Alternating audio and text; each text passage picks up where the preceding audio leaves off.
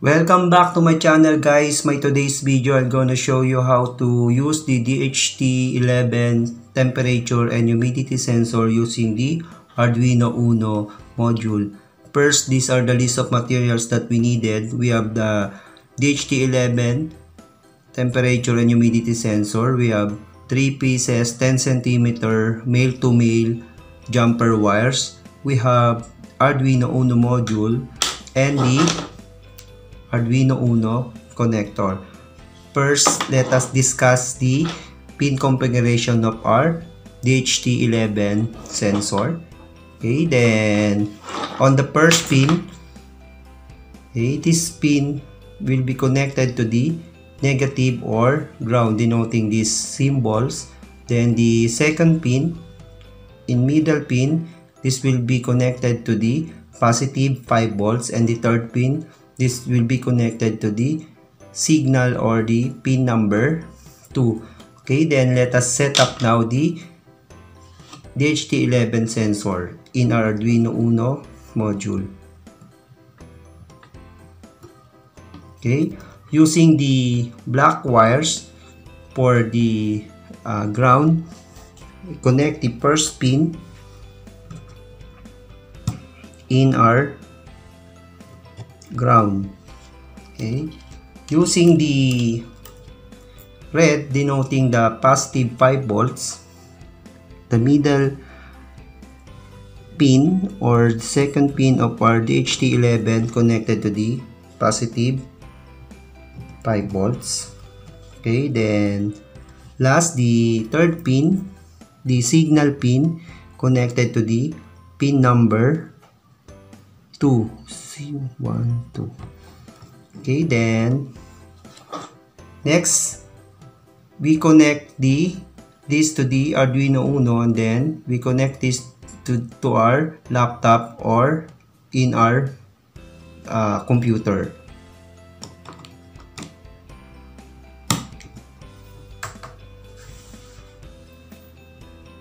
After we connecting the Arduino connector to our laptop or to our computer, let us check first the connection by clicking My Computer, go to Manage,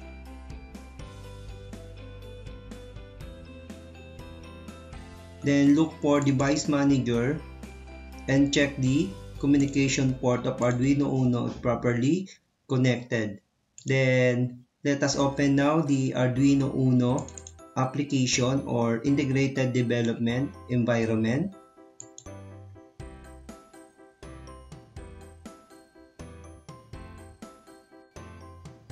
Okay, then let's go to Sketch, then look for Include Libraries, then click the Manage Libraries.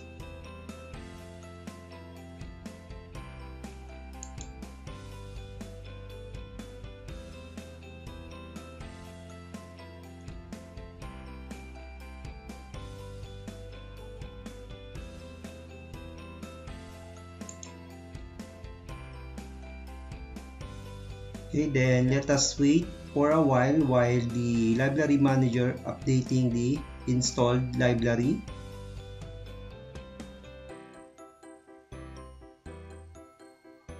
Okay, after the updating, on the search window, let us type DHT11, then let us search.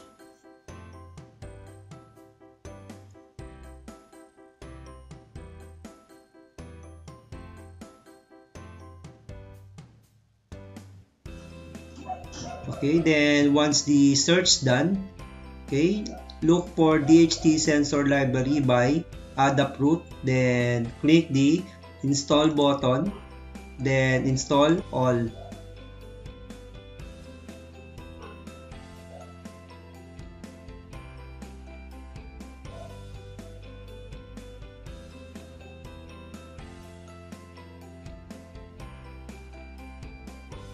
After the installation done, let us close the library manager, then go to File, then click Open.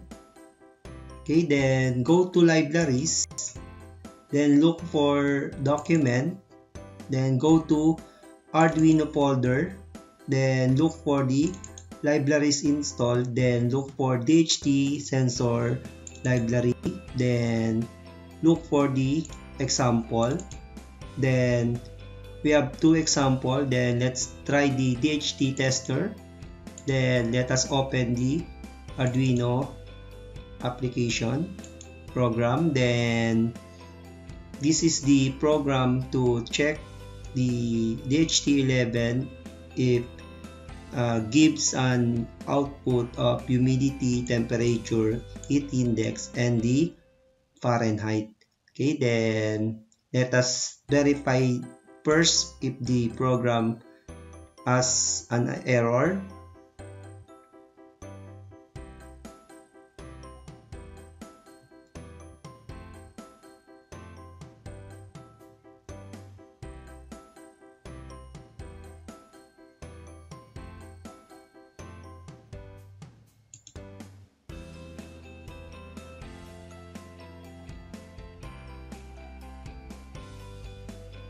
Okay, then the program has no error. Then we can now upload the program to our Arduino Uno module to check if the DHT11 gives an output.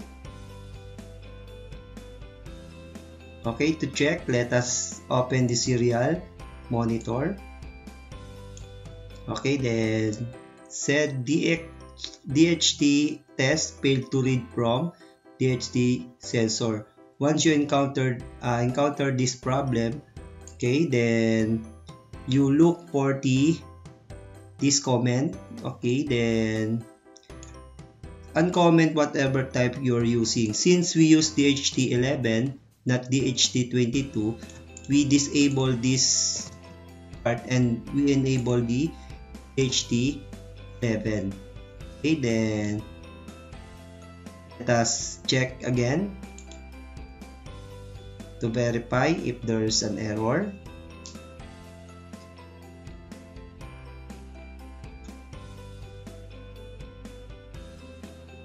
Okay, then let us now upload the program then to see if the DHT11 gives an output reading. Okay, then uploading done. Okay, let us now check the serial monitor if the DHT gives an output. Okay, then as you can see, we have a humidity 62%, temperature 33, then Fahrenheit, okay, we have 91.40, heat index of 40.25, then okay, 104.45.